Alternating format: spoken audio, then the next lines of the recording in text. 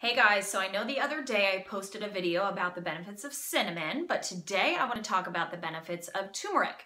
Now, the active ingredient in turmeric is called curcumin, and there are so many benefits from curcumin, and two being the same as the cinnamon, so our blood sugar regulation, and then also benefits with the LDLs, HDLs, and blood pressure, so minimizing that cardiac disease risk.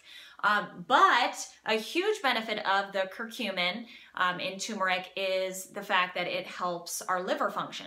So by doing this, we basically, when we consume turmeric, it activates two major antioxidants in our system, one being superoxide dismutase, or you may have heard SOD, and then the other one is glutathione. So the whole reason for antioxidants is to minimize the damage of free radicals in our body that just happen as we get older. It's just inevitable. We all have free radical damage, so antioxidants are what combat that. So you can only do so much with blueberries and certain drinks out there that have antioxidant power.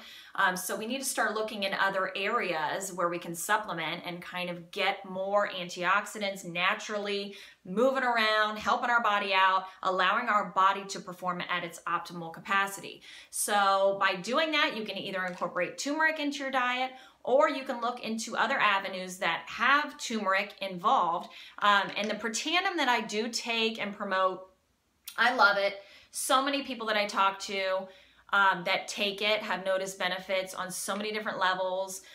Remission from ulcerative colitis, people getting off of their blood pressure medication, people getting off of their cholesterol medication, people getting more, lean and shredded at the gym.